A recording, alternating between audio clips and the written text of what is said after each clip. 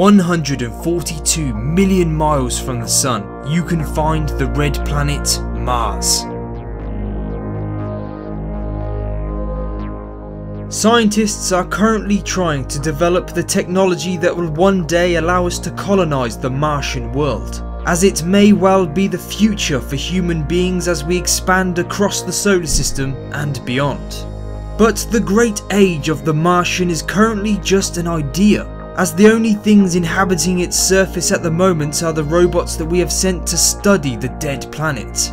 However, NASA has set a goal of getting humans to Mars within the 2030s. So when that first and ultimately world famous astronaut takes the first steps on the red planet, what will it be like? The astronaut would see nothing but a dry and barren landscape that slightly resembles some of the deserts seen here on Earth. But the Martian desert would look red due to a fine layer of iron oxide dust that blankets the planet's surface. Depending on where the landing site was, the astronaut might see giant canyons, dry lake beds, ancient craters, and huge shield volcanoes like Olympus Mons, the largest of its kind within the solar system.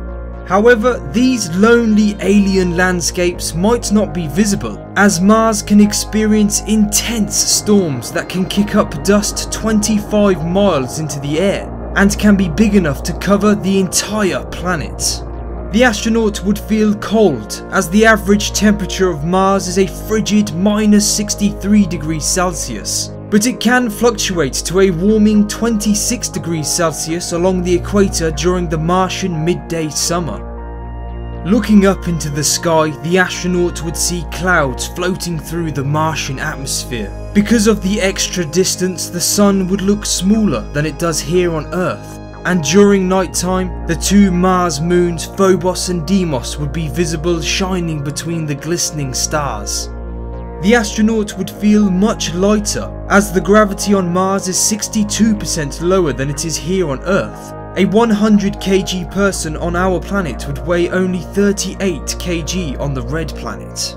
To explore the Martian surface, the astronaut would have to be fully equipped with a special suit, as the Martian atmosphere is made up of a deadly 95% carbon dioxide. The planet's atmosphere is also less than 1% of Earth's, so the Sun's lethal radiation bombards the unforgiving Martian planet.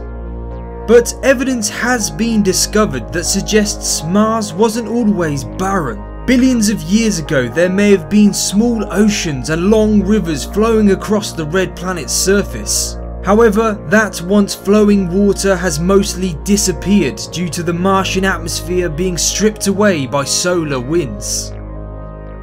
One day, in the far future, with our intervention, Mars could potentially be the next Earth, and the Martian people will truly know what it feels like to stand on Mars. I really hope you enjoyed this video, and if you did, then why not check out what it would be like to stand on Mercury or maybe Venus. Make sure to like and subscribe if you haven't already, and check back soon for the next episode in the series. Thanks for watching, and I'll see you next time.